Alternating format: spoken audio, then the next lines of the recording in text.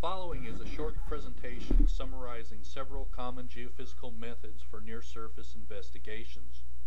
This summary is presented by Geophysical Survey Investigations, PLLC, located in Greensboro, North Carolina. The geophysical methods discussed in this presentation include the EM31, the EM61, MASW, seismic refraction, ground penetrating radar, and resistivity surveys.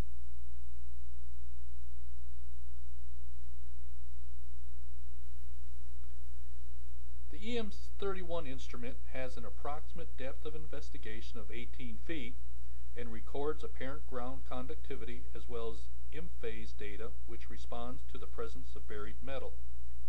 An EM31 survey is commonly used to delineate and characterize landfill cells and buried waste. The survey can also detect changes in soil conditions and lithology. This slide shows the results of an EM31 survey which was conducted to locate and characterize buried waste at a site in North Carolina. The top contour plot represents the conductivity results which delineated the perimeter of buried waste and associated leachate. The middle contour plot shows the areas containing buried metal as defined by the EM31 in-phase data. Contours shaded in orange and red in both plots identify the areas containing the highest concentration of waste, leachate, and metal. The bottom plot is a composite map showing the limits of the landfill and the portions that contain buried metal waste based on the survey results. As the name implies, the EM61 metal detection instrument is used to locate and delineate buried metal tanks, drums, conduits, and other metal objects within a depth interval of 0 to 8 feet. The instrument records several levels of sensitivity during each survey, which helps in differentiating between larger objects and smaller objects. This slide shows the results of an EM61 metal detection survey. The early time gate response shown in the top plot is the most sensitive component and detects all metal objects regardless of size. The early time gate is used to locate buried conduits and areas containing miscellaneous debris.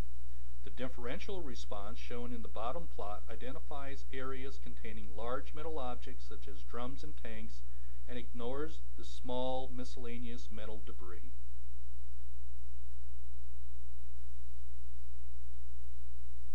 The MASW survey converts surface seismic waves into approximate shear wave velocities.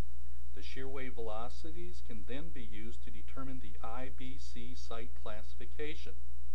A weight drop is used as a source to generate the surface waves, and a spread of geophones and a seismograph record the surface wave velocities. Using a program called SurfSeis, the raw seismic surface wave data is converted into shear wave velocities. The weighted average of the shear wave velocities within the depth interval of 0 to 100 feet is used to determine the IBC site classification.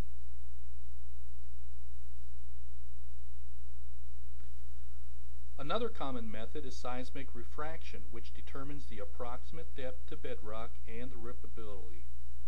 Best results are obtained when the top of bedrock has an abrupt contact with nominal weathering, whereas less reliable data are recorded in areas containing a saprolitic or transitional zone from soil to bedrock. GPR investigations are commonly performed to locate and sometimes identify buried objects or changes in soil conditions. Depth of investigation is dependent upon soil or rock lithology and the frequency of the antenna being used. Best results are obtained in dry sandy soils, whereas clay soils attenuate the GPR signal and decrease the depth of investigation. GPR surveys can identify buried conduits, drums, and tanks, and can evaluate or delineate boundaries of fill areas and trenches. GPR surveys can also be performed to locate metal conduits, cables, or rods in concrete walls or floors. Resistivity surveys can be an economical approach to evaluating bedrock conditions and to identify areas that contain large voids, incompetent rock, or abrupt changes in depth to bedrock. The resistivity results obtained along a survey line to evaluate bedrock conditions beneath a bridge pier is shown in this slide. The high resistivity values, which are the contours shaded in yellow, represent competent bedrock. The blue and green contours, representing low resistivity values, are probably in response to broken or highly weathered bedrock conditions.